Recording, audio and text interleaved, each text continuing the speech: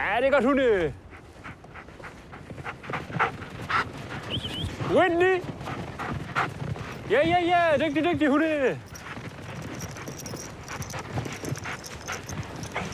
Ja, det er godt, hunde. Kom så da. Ja. Dygtig hunde. Når vi er ude her på patrulje, så er der jo de 3 vigtigste ting. Det er jo ham, der går forrest, min makker, og så er der min hund og min sled. Godt, hunde! Dygtig. Det, der er vigtigst, det er ens makker. Så hvis man sørger for, at han har det godt, så skal han nok også sørge for, at jeg har det godt.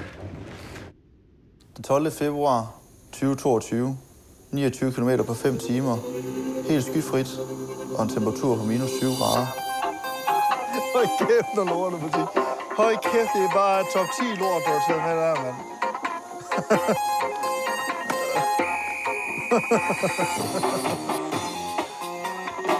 Jeg sidder og lige nu laver en dagsrapport. Den indeholder alt fra, hvor langt vi har kørt, hvor mange timer og hvad for noget terræn vi har kørt i. Ja, DJ.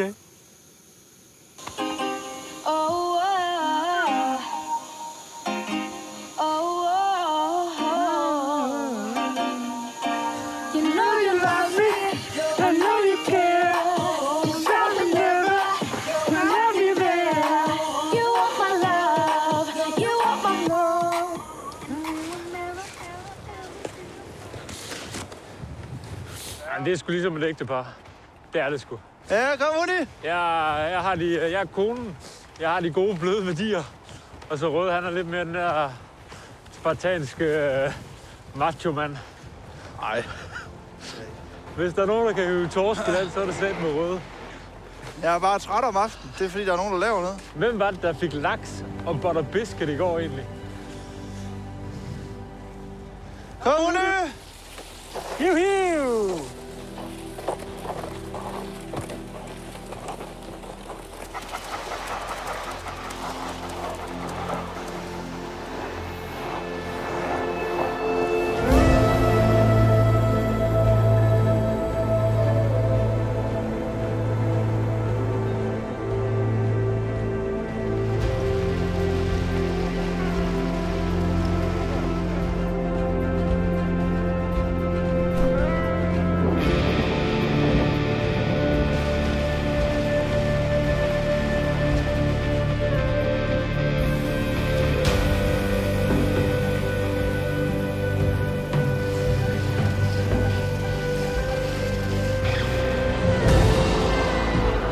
Det værste, man kan opleve, det er at miste sit eget liv eller miste sin makker. Og hundene er jo, en makker.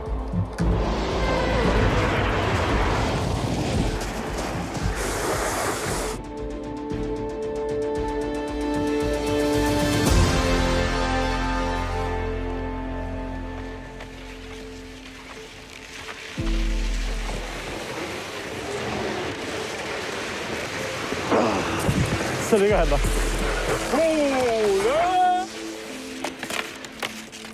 Dygtig hunde. Og efter var tæt på, der flækkede en ski. Vi er sgu heldige, du. Skal vi ud og flække noget is, eller hvad? Vi prøver. Er du klar? Hunden er klar. Hive! Stop, Ray! Whitney! Hvem er det, der ikke fatter noget? Det er Oberst. Oberst, kom her. Oberst. Oberst her. Oberst, kom. Kom, oppe. Det var godt, ja. Sæder Holtos forårsrejse i år er 2,5 måneder. Vores sydligste punkt på turen er den grønlandske by Ittoqqortoormiit. Efter vi har besøgt Ittoqqortoormiit, skal vi køre noget nordpå og tilbage til Daneborg. Sirius patruljerer fra det nordvestligste Grønland ned til det sydøstlige ved Ittoqqortoormiit. Grunden til, at Sirius kører forbi Ittoqqortoormiit, Det er for at møde lokalbefolkningen, og det er for at møde beredskabet og politiet dernede. Vi har været en måned undervejs fra Daneborg, og vi har 2 dagsrejser endnu, før vi når Ittoqqortoormiit. Det er jo de færreste Sirius-folk, der får lov til at komme ned og møde folk i det land, hvor vi patruljerer. Så det bliver rigtig, rigtig spændende. Men udover det, så har vi også en mission, der hedder en pølsemix. Vi skal på Greenland. Mig og Lasse har lavet en liste på vores iPod. Der er ting, man glæder sig til. En franskbrødsmad med flødehavarti og syltetøj, forårsruller eller en pølsemix, hvis der skulle findes sådan en.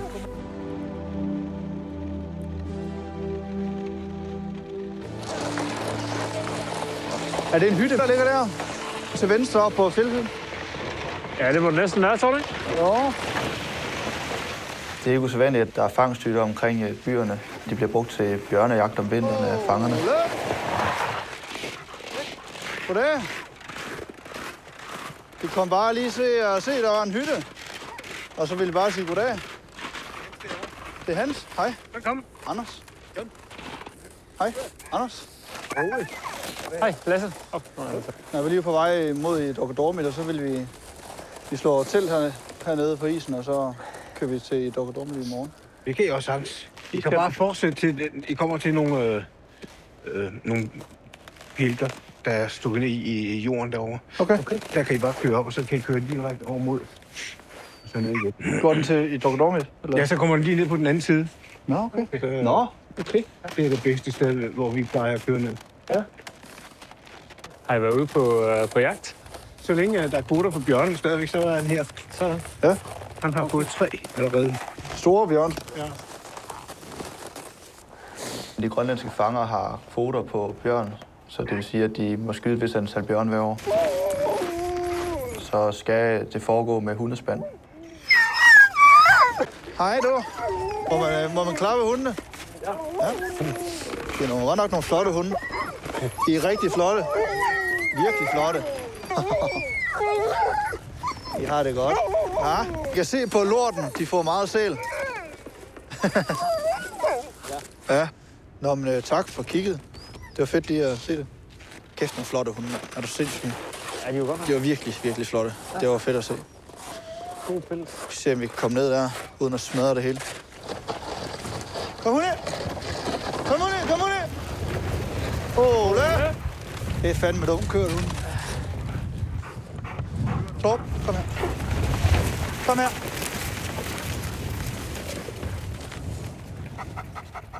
Hunden er klar. Kom. Du gider ikke lige ligge på den reven. Ja. Det er bare så vi ikke ligger i landbrækker, der ligger og bevæger sig. Ja, det er rigtigt. Hunden. Ole. Tor dæk. Tor. Er du fræk? Tor dæk. Dygtig, Tor. Grønlands hund er en hund, som bare er glad for at udføre sit arbejde. Det er rigtigt, Tor. Tor for Granak. Tor, han er en rigtig god hund. Han er fra Granak. Granak er en af de nordligste byer op på vestkysten. En dejlig hund, så trækker han rigtig godt. Tordæk. Jamen, det er rigtigt. Du skal det ikke. Tor. Dæk. Patruljen gennemfører deres eget avlsprogram. Det vil sige, at vi sørger selv for at få de hunde, vi har behov for. Isak! Giv mig dæk! Nej! Dæk! Tor fra Granak! Det er jo arbejdshunde, og det er ikke kæledyr, som man kender det fra Danmark. Når det så er sagt, så går vi meget op i, at de bliver ernæret korrekt, de bliver trænet, og de bliver brugt til det, de bedst kan lide. Fri! Kom nu, jeg vil se heroppe. Det er rigtig fint. Vi kræver meget af hundene, men på sin vis så kræver det også en del af os, at vi plejer dem godt og tager os rigtig godt af dem, før de præstere på et højt niveau. Mads og Christian, kom! Lasse og Christian, de er brødre, og selvom der er frikvarter, så går de ikke mere end en halv meter fra slæden. Thor fra Granak, han ved aldrig, hvornår han får mad igen. Thor, han tror aldrig nogensinde, at det kommer til at ske. Men du får i dag, hvis du tiger stille. Så skal du.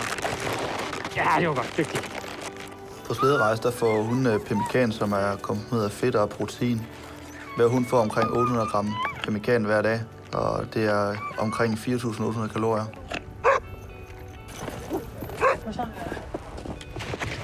Kan du se noget, Trine? Lille søde Trine er klart den mindste hund på hele kysten, men hun arbejder også godt. Hun er opkaldt efter den tidligere forsvarsminister Trine Bramsen. Der er helt sikkert et eller andet, men om det bare er en hare eller en rype, eller om det er en bjørn. Så nogle unge, friske øjne og ører som dig, Trine. Du må kunne fornemme et eller andet. Lige nu så må vi gå på jagt efter ryper og hare. Og Røde, han er jo lidt af en jagtentusiast hjemmefra, så jeg fik lige printet et diagram over, hvad Røde han egentlig gerne må gå på jagt efter hernede, og hvad han ikke må gå på jagt efter. Altså, rimelig simpelt setup. Det er godt at vide. Så kan vi jagttider.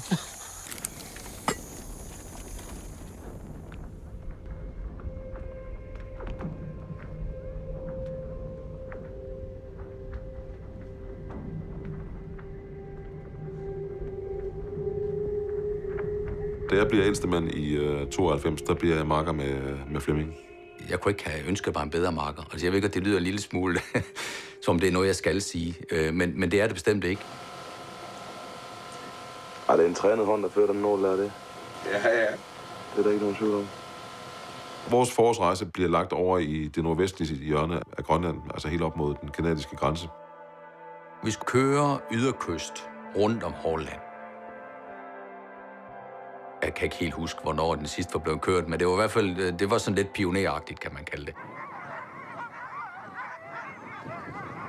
Vi får Twinner, der flyver op fra Island. Vi får pakket 11 hunde, en slæde og os selv ind i flyveren. Og så går det ellers vestpå ud til Holland, hvor vi skal sættes af ude på den slette, der ligger midt på Holland. Det, der kendetegner den del af Nordvest-Grønland, det er jo, der er koldt. Der er ikke ret meget nedbør, og så er det bare øde. Der er rigtig, rigtig langt deroppe, og der er rigtig, rigtig langt hjem. Vi kører vestpå, fordi vi skal ud til kysten. Så vi kører først over land. Så hunde.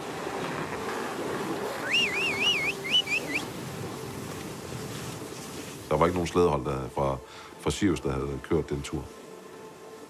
Så det var med behørig respekt for et sted, hvor vi godt vidste, at vi skulle være opmærksomme. På dag 2, der møder vi relativt hurtigt et stort bredt bakspælte, hvor isen bare er skruet sammen i hinanden. Det er meget krævende, både for os og for hunden, men der går nogle timer, så er vi igennem, og så begynder vi at køre mod nord. Vi møder noget mere baks deroppe af, men vi møder også lave skyer og tåge. Og vi kigger bare på hinanden, og så tænker vi, det kan kun være, fordi der er åben vand. Og da vi kommer op mod Kap Porter, så møder vi regulær åben vand. Og åben vand, som strækker sig helt ind til kysten. Så vi træffer en beslutning om at køre retur. Og kører så sydover. Så telter vi på ydersiden af bakspæltet.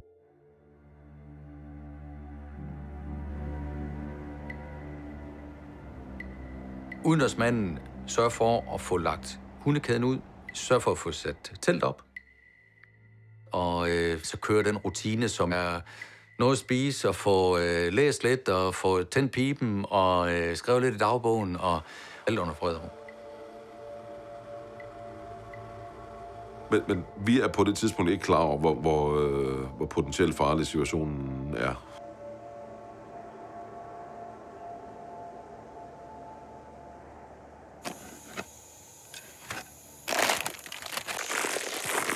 Det er en helt pose pasta.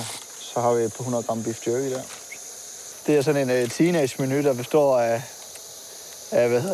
pasta, kogt pasta og så beef jerky. Beef jerky, det er nok ikke så teenage-agtigt, men så er der pasta med ketchup og rejeost. Og så har vi også noget, når der er afveksling, så er det skinkeost, men det er altså rejeosten, der er den bedste. Det er den allerbedste.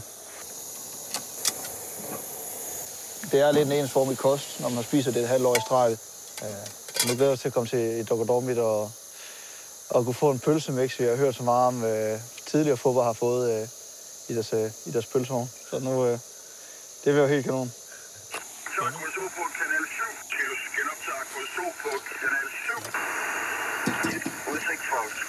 Så, nu skal vi lytte efter. Det skulle være. Kom over her. Jeg skal lige koge i jul der. Pastaen er helt perfekt.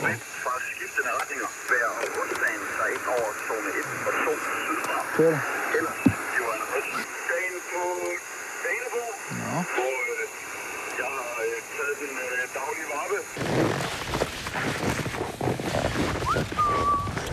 Nå. Hver dag så bruger vi en time på at strække hundene igennem og lige se poterne igennem, og så også lige give dem en god pelletur. Ja, det er det. Og poterne?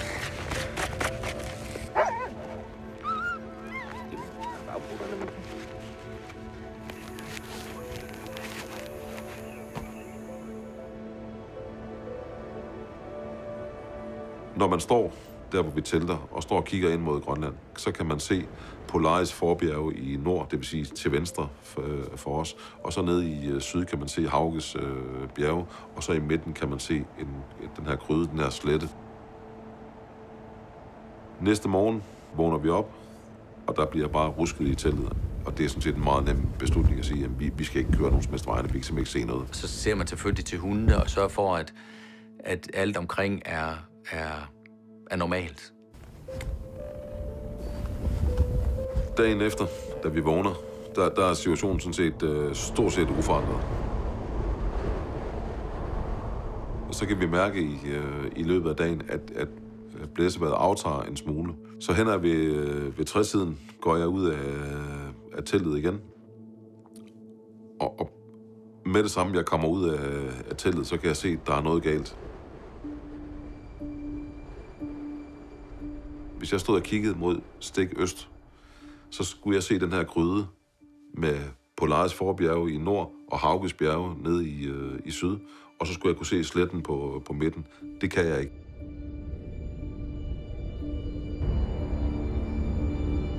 Jeg kan se en helt mørkebrun fjeldformation hele vejen. Jeg tænker, det må være min hjerne, der spiller mig et pus, så jeg tager kompasset op, får justeret for misvisning også, som derovre er omkring 90 grader, som jo er rigtig meget, og kigger op, og så står jeg og kigger mod stik øst, og jeg kan bare se, det er Grønland, jeg står og kigger ind på. Flemming kommer ud, og jeg kan bare se på det blik, han giver mig, da han kommer ud, at han kan med det samme se det samme, som jeg kan. At her er der noget, der er helt galt. Det terræn, vi kigger på, er ikke det terræn, vi kiggede på, da vi lagde os til at sove 1,5 døgn før. Det vi ved, det er, at vi har teltet mellem Canada og Grønland. Vi ved, at vi ikke ligger samme sted, som vi teltede. Vi ved, det ser anderledes ud inde på kysten nu. Så kommer tanken naturligt op. Kan vi køre? Kan vi køre ind til land? Kan vi spænde for os og køre igennem det her? Vi går så lidt væk fra teltet i hver vores retning, og det er så der, vi kan se, hvad der er galt. Når vi kommer 100 meter væk, så er isen 1-2 mm tyk. Der er faktisk et sted, hvor vi kan se, at vi kom kørende ind, at her kommer slædesporet ind, og så fortsætter det herover.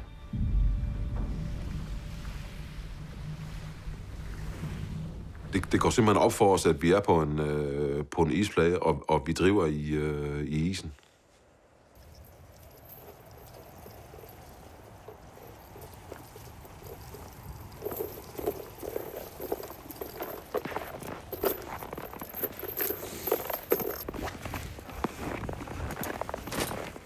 Er I banan?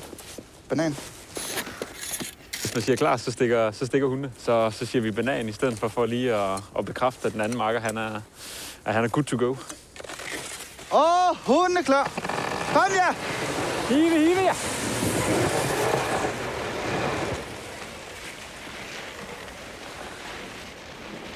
Vi er på vej til Skodsbysund, Ittoqqortoormiit. Vi skal lige ned over vandskallet, og så ligger det over af mod øst. Det kommer til at være smadret på.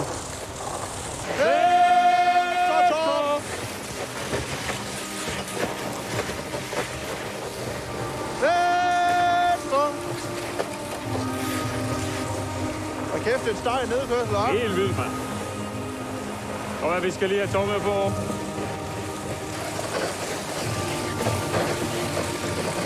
Kom, Thor, for Radak! Thor! Kom, Thor! Kom, ja! Kom, Thor! Dygtig Thor!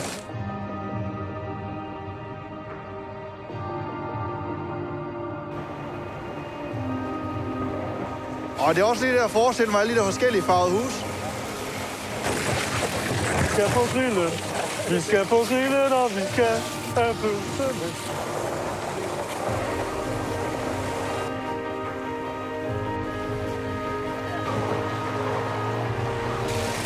Hør nu det! Ja!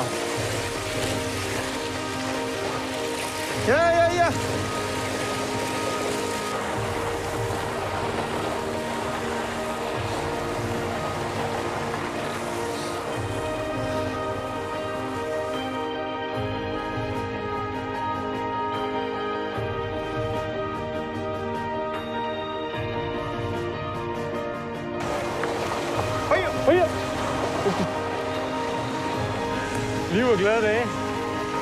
Rød. Venstre. Kom vagn. Hutte. Det er det, man kalder et close encounter med lokalbefolkningen. Kom her. Nu får vi lige over her. Hjem.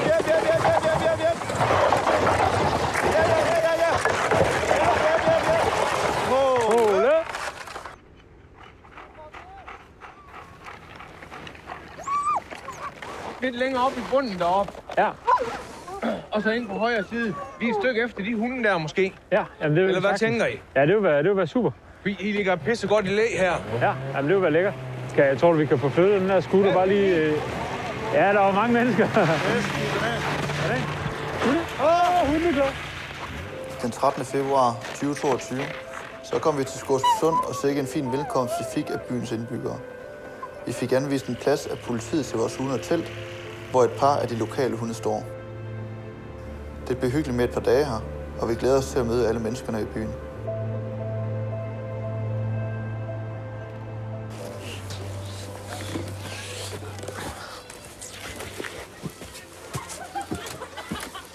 Sådan der. Ja, vi har sammenlignet det hår. Ittoqqortoormiit. Daneborg. Vi har kørt på slæde herfra. Og så...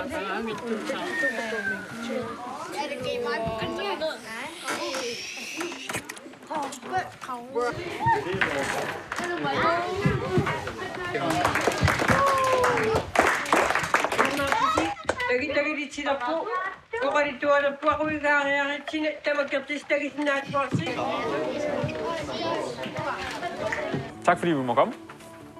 Jeg hedder Lasse, og det er Anders, og vi arbejder begge for Sled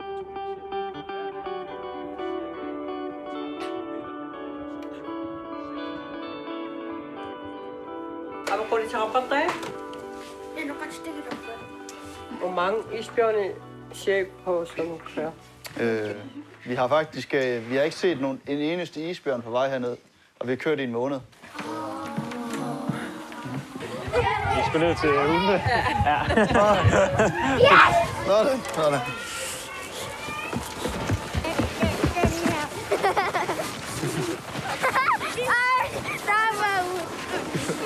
Pelle. Det er overvældende at komme ind i en by, hvor der er så mange nye indtryk, og så mange mennesker, der gerne vil sige hej og høre om vores færd herned.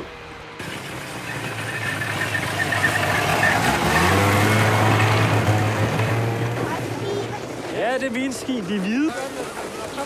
Nå, okay. Det er Mads. Hvad? Han er en god dreng. Han trækker meget. Han er stærk. Kan du klappe hundene? Meget stærk. De er okay. Ja, hun er den mindste. Hun vejer 28 kilo. Trine hedder hun.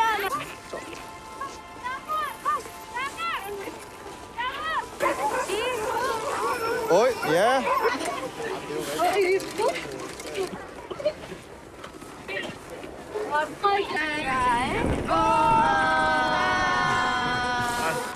Hvad? Jeg er stærk. Er jeg stærk? Må jeg prøve at mærke dig? Prøv lidt spændt. Spændt. Ja, du er også stærk.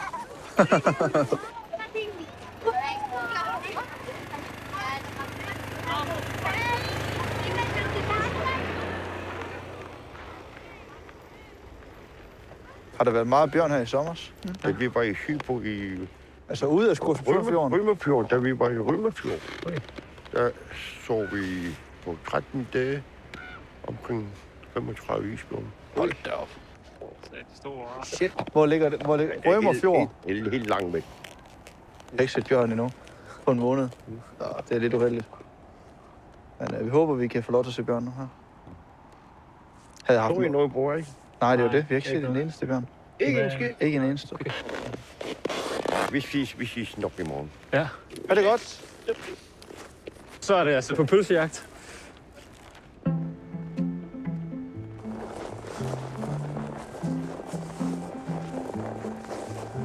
Hej. Jeg har hørt, der skulle være en pølsevogn. Hvor er det henne? Deroppe. Den her gule hus. Den gule hus med røg fra skorsten? Ja. Hvad er deroppe? Deroppe. Den lyser ved sin af dør. Lys. Nå, den gule op, ja. Sorry for rov.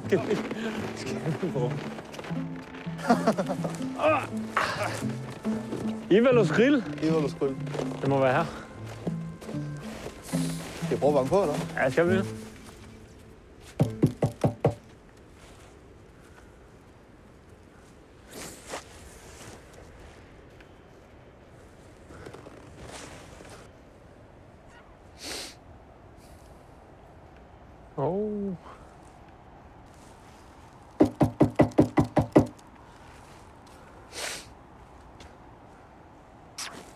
Der skulle vente lukket, du.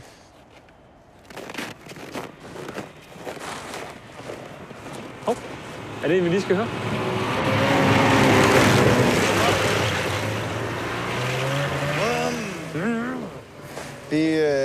Så tager vi nødløsningen, og det er så noget han ind. Vi skal have ristet løg. Nej, de er så billigere. så jyden tilbage. Nej. Skal vi prøve at have en solvand med brus? Vil det være lækkert? Det er jo rigtig lækkert. Ketchup. Ej, rød. Ja, det er flødehavarti. Og skal vi have noget brød og smør, og så bare flødehavarti. Er det ikke det? Jo. Nej, rød. Det er hotdogbrød. Det er hotdogbrød. Det er jo ikke mange. Vi skal lige høre, om de har nogle flere. Det har de. Det er 100. Rød? Ja, men lad os slappe nu lige af. Vi er nødt til lige at have styr på det her, ikke? Vi kan ikke bare løbe rundt. Hvis jeg siger forårsruller? Ja, men det skal vi ikke have. Skuffende ældstemands beslutning. Vi tager hotdogs nu. Oj, rød. Toffee et biscuit. Nej, Lasse. Du er simpelthen nødt til at have øje for opgaveløsningen. Det har du bare slet ikke lige nu. Det er jo mit kort, det bliver trukket nu. Jamen, det er det. Det er sådan en ældstemands ting. Nej, 23. Ja. Ja,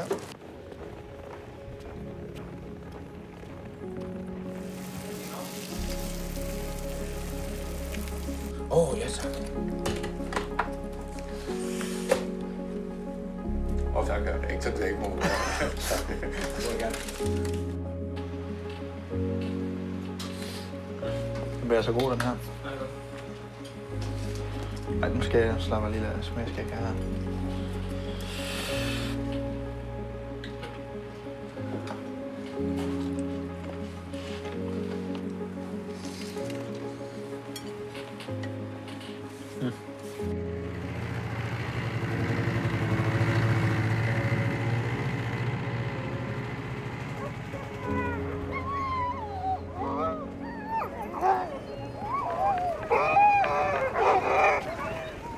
kæme? Det er bare begyndt at sne lidt. Og sne lidt meget kraftig fyning. Nu må vi lige se, om det blæser i morgen. Om det bliver en vejrfest, eller hvis det er okay vejr, så kører vi afsted i morgen.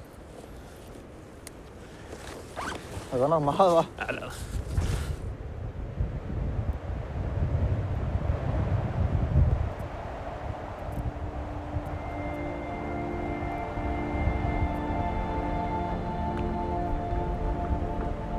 Vi er på en isflage, som er cirka 40 gange 60 meter.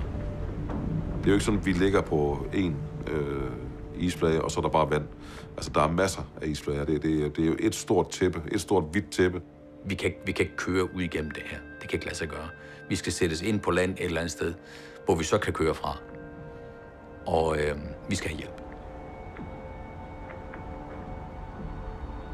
Vi er i 1993, og vi har ikke nogen GPS. Vi har ikke nogen satellittelefon.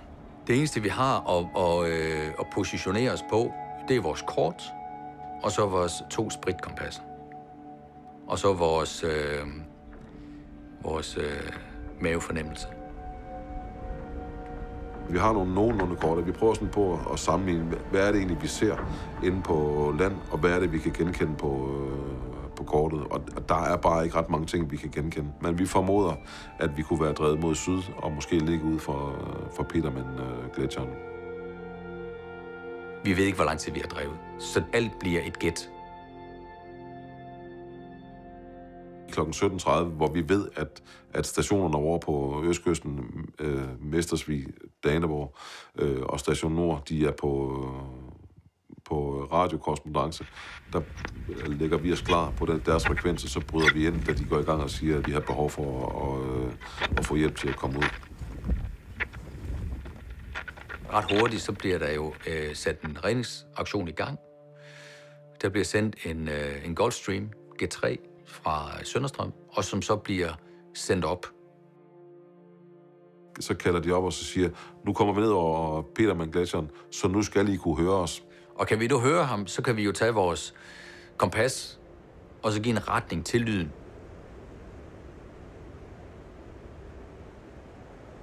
Vi kan ingenting høre. Vi kan høre stilheden og vinden, der blæser i ørerne. Det er alt, hvad vi kan høre. Og på et tidspunkt, så må han jo sige, jeg kan ikke gøre mere nu. I slukker bare for jeres nødsender, for at spare strøm, og så flyver jeg tilbage til Thule. Nu var vi der både med en erkendelse af, at vi jo ikke blev positioneret, og vi skulle tilbringe natten. Det, der sådan set præger den nat, det er ingen søvn, eller i hvert fald ikke ret meget søvn, og så at det knager og brager vanvittigt meget. Den her is, den bevæger sig rigtig, rigtig meget. Og vi er også ude og kontrollere, om der kommer flere revner. Når man sådan tænker på, at isfjeldet pludselig vipper om på hovedet, og vi kan blive skruet ned under den anden isflage. Det er ikke en særlig fed nat. Der er ikke nogen af os, der får sovet.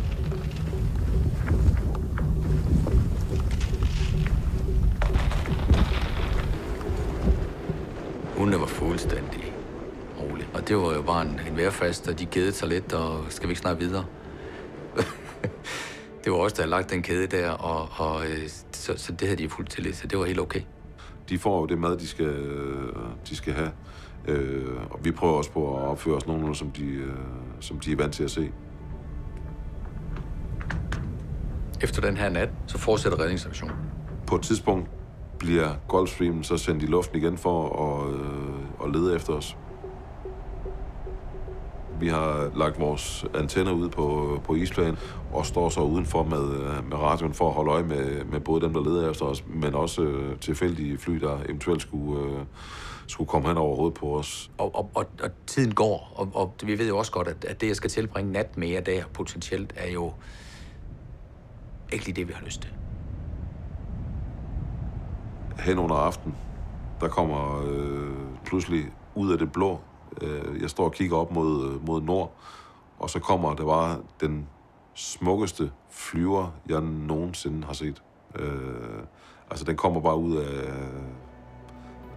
ud af skyerne.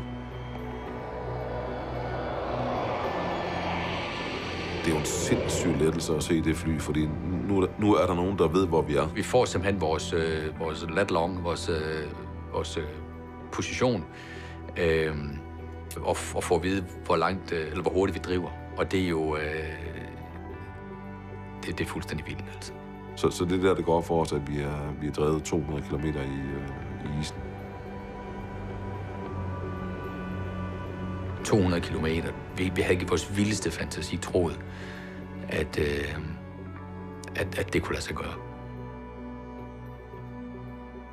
Vi ligger nede ved Cap Jackson, og nu kan vi på en eller anden måde blive løftet ind på land, uanset hvor det måtte være henne, og så kan vi køre derfra.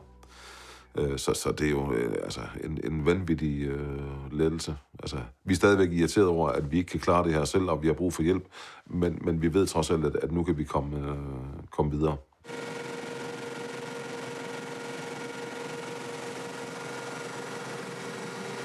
Det er et kæmpe stort område, hvor alt ligner hinanden.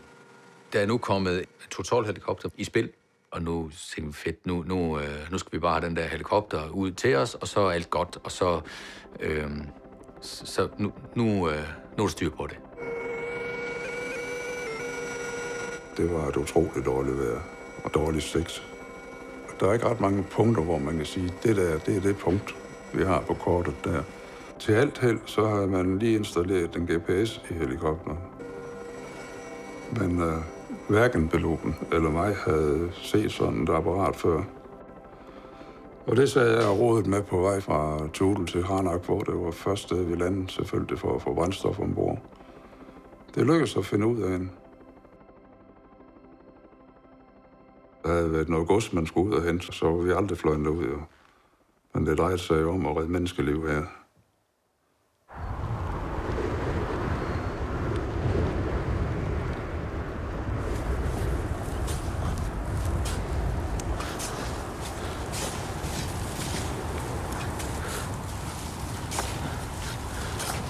Der er kraftig fyning i dag, og sigtbarheden er meget ringe. Så lige nu er vi låst af vejret, så vi bliver i Ittoqqortoormiit og tager en vejrfast.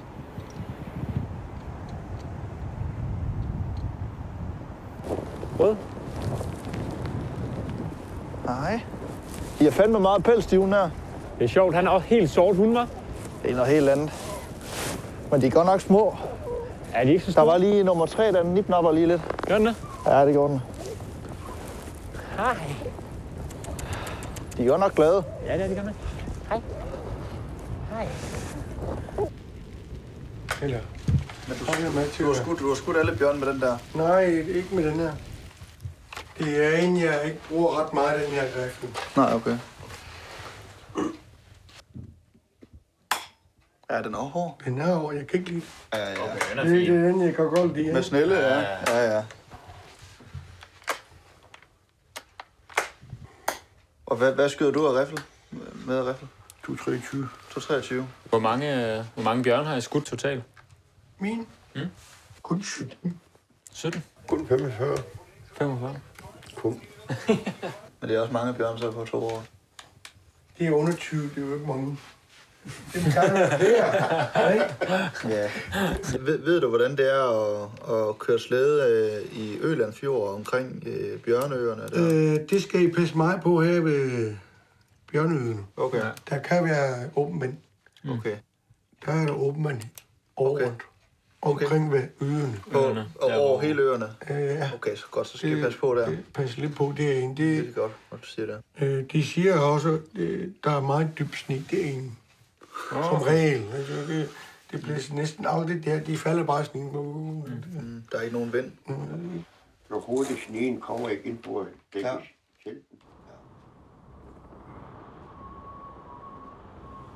Vejret er begyndt at blive dårligt igen. Vi er på isplanet, og der er ved at være bælragende mørkt.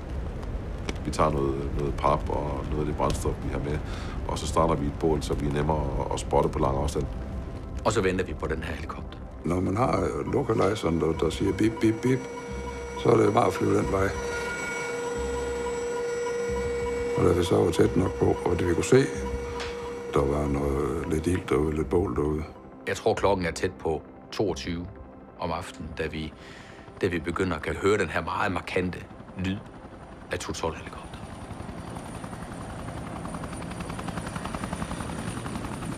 Jeg kalder så op og spørger, hvordan skal vi gøre det her?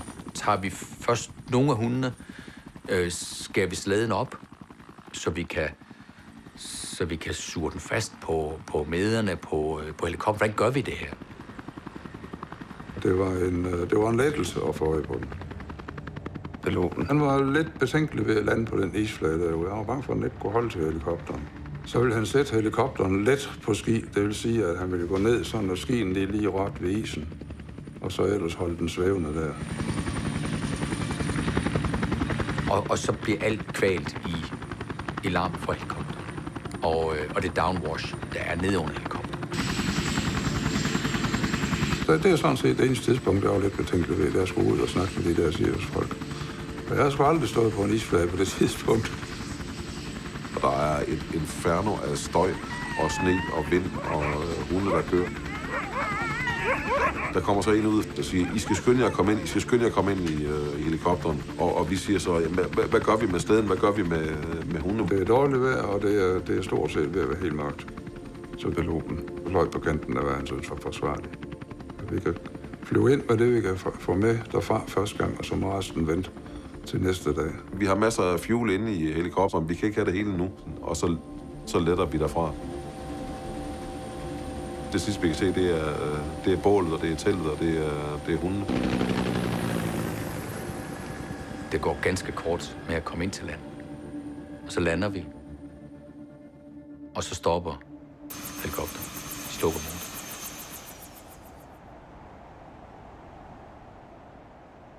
På det tidspunkt, der var det altså blevet så mørkt og så usigtbart, så vi kunne ikke flyve nogen steder. Vi var nødt til at blive stående der. Og der skulle vi så stå natten over.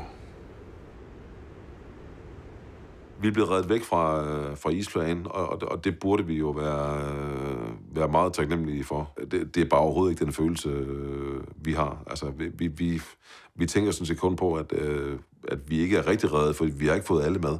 Og sidde derinde på land, velvidende, at svendene sad derude på isen. Det var fuldstændig surrealistisk, altså. Så bliver vejret bare tiltagende dårligere, og så vurderer besætningen simpelthen ikke, at det er forsvarligt at flyve ud og hente hundene. Man skal jo lige tænke på, at vi står ude i Norge. Der er rigtig langt efter hjælp derude. Rigtig langt. Og det er koldt, vi er jo forfrosne, og vi er jo søvnige, og vi er jo trætte. Og derfor flyver vi til Greenlandic i stedet for.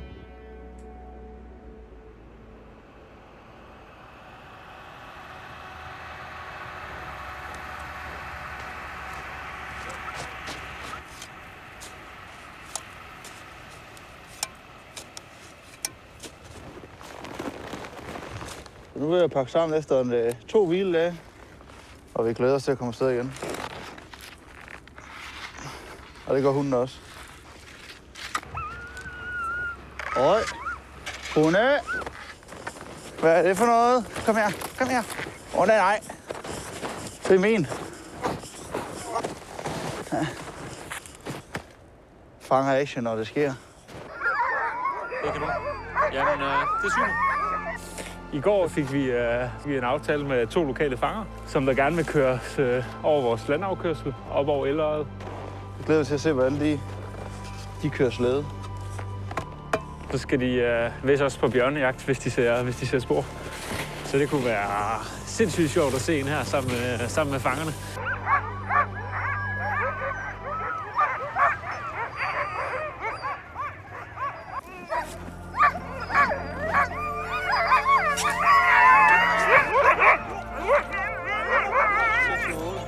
Minus 10 grader. Ubegrænset sigt. Wind still. Wind still. Banan? Hunden er klar. Jeg tror, de er begyndt at vide, hvad banan betyder. Ja. Kom, hunde! Yep.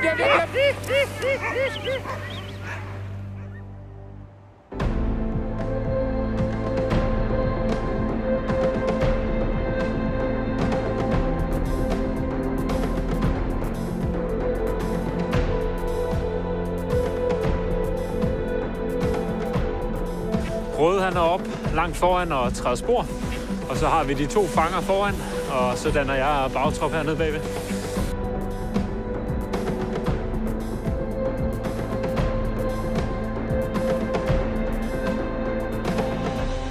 Kom, top! Kom, Torp! Gammel mand! Godt hudde, kom Trine, bremsen! Der er godt med sne. Ja, det er der. Kom, Mads! Kom, top! Ja. Kom, hunde. Kom, ja. Øj, god. Alt det her, ikke også? Det er sne fra i nat.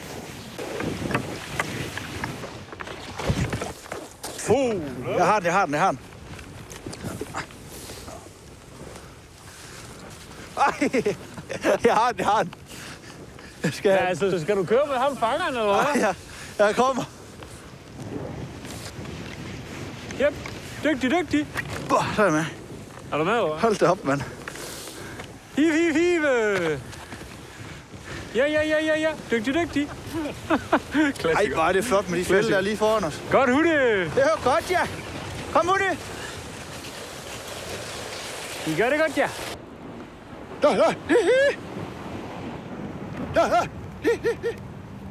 Meget den måde, vi kører slæde på i slædepatruljen, er en høst af frugterne, som grønlænderne har gjort det på i mange år.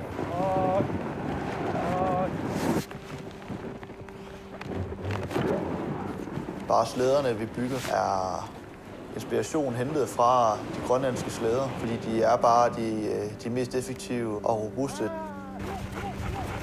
Udover det, så har vi også den grønlandske slædehund, som også bare har vist, at det er den bedste, hvis man skal køre i 6 måneder i streg med temperatur ned til minus 50 grader.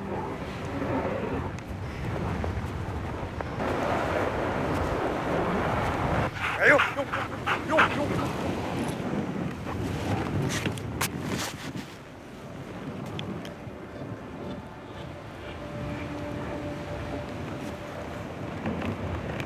Kigger snart så. Isbjørn.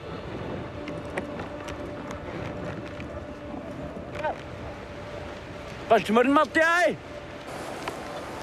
Ay kona. Bo. Amma ne go? Ya kötü be. Kaçmadın mı? Kaçmadın. Muskil şey.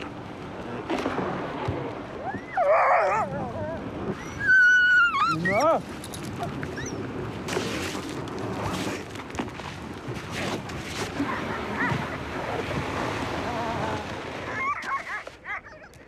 Vil han have noget raw bite? Ja.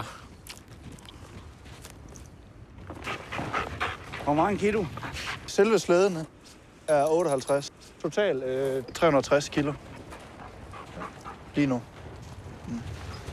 Hun er meget stærke. Ja, det er en tung slæde lige nu. Hvor gamle er de? 7 måneder. 6. Okay. Okay, jo. Isakdæk! Hunden er klar.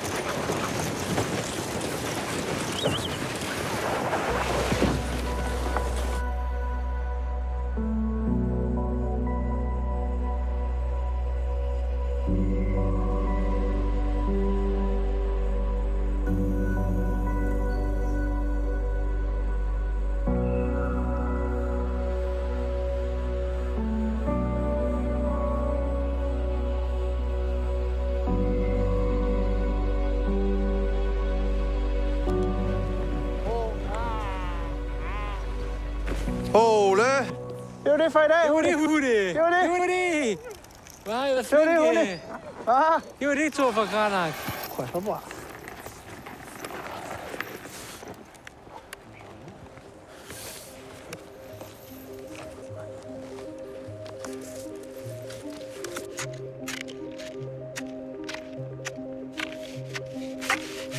Thor Røde.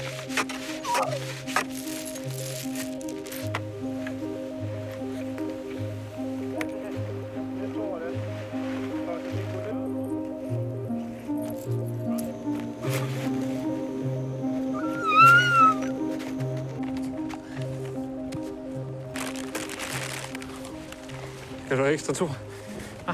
Ja, det vil du gerne.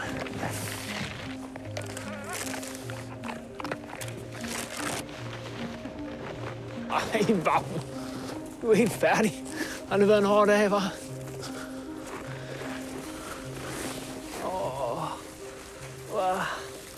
Er det hårdt at blive slædehund? Sådan fanger hun. Bagbenene. Det. Var det et smil? Ja, det var et smil. Vigtig hund. Kan vi komme ind der?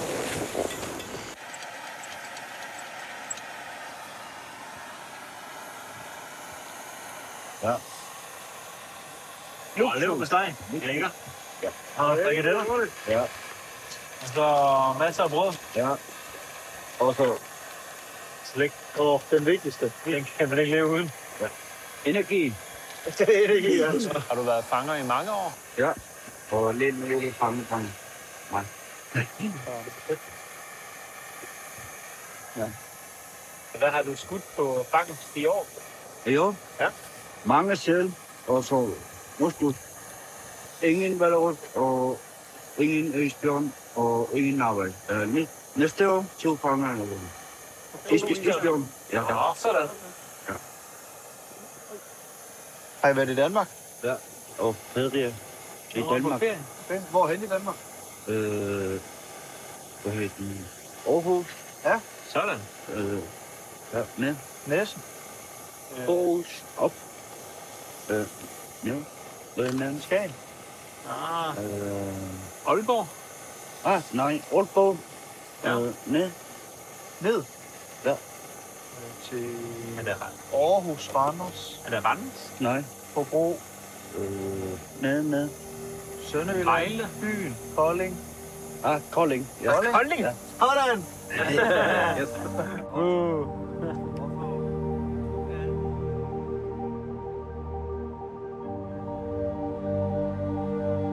Vi har ladet nødsenderen være tændt ude på isfladen. Den tænder kontinuerligt, i hvert fald i et vist tidsrum, indtil batterierne stopper.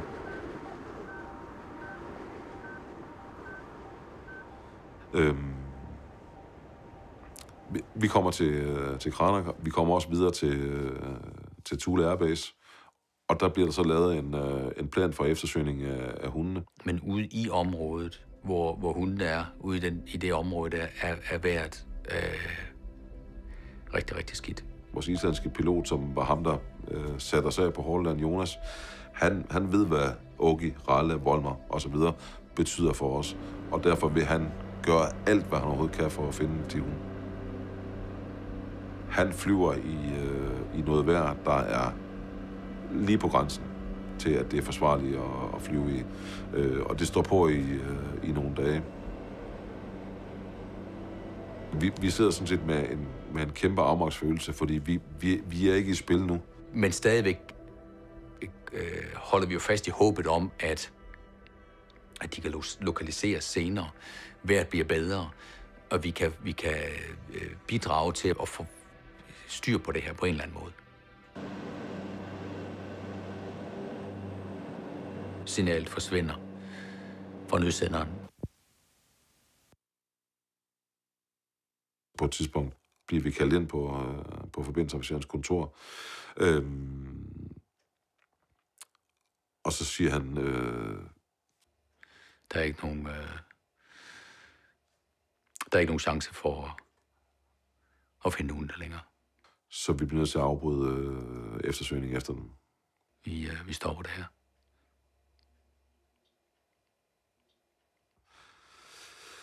Jeg så ikke Flemming i ansigtet, da vi fik beskeden her.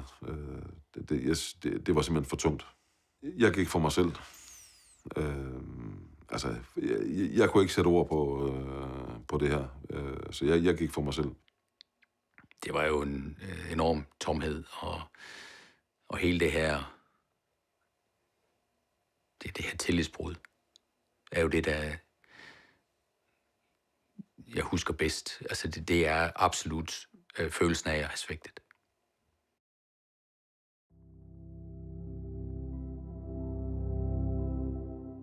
Vi mistede vel det værste, man kan miste, udover sig selv og sin makker, nemlig vores hunde. de er jo døde derude. Det er jo et faktum. Hvornår de er døde, det er jo gætværk.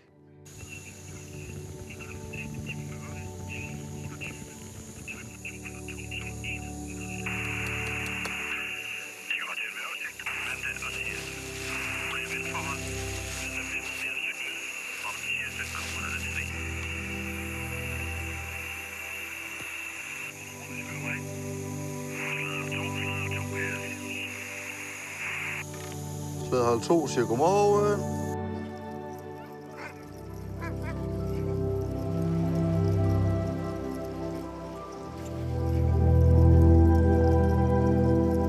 Selvfølgelig er det skammeligt, at hunden gik til, og Sirius-folken, det var utrolig ked af det. Altså, jeg ville jo gerne, hvis jeg havde vidst, at vi ikke kunne få dem med derfra, så kunne vi jo have gjort mange ting. Vi kunne have fodret dem, vi kunne have sluppet dem løs. Altså, hundene kan jo ikke noget på egen hånd, når de står bundet der. Det er jo en historie og et vilkår, som jeg og Allan må tage med os videre. Jeg har også vendt scenarien med Flemming nogle gange i løbet af de sidste 29 år.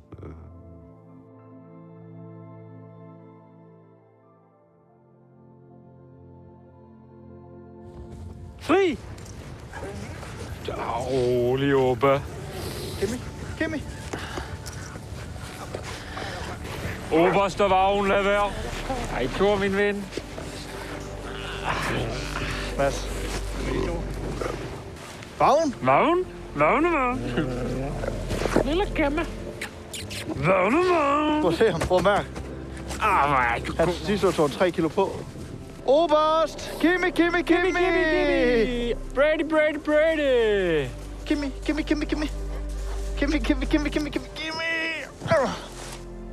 Jeg tror, det er meget godt, at man som udenforstående ikke overvejer, hvordan man taler sammen med hundene, fordi det kan godt blive sådan en lille smule personligt. Generelt i Sledhold 1 kaldte vi hundene for svendene, fordi det var vores fælles betegnelse for de her gode kammerater, de gode holdspillere.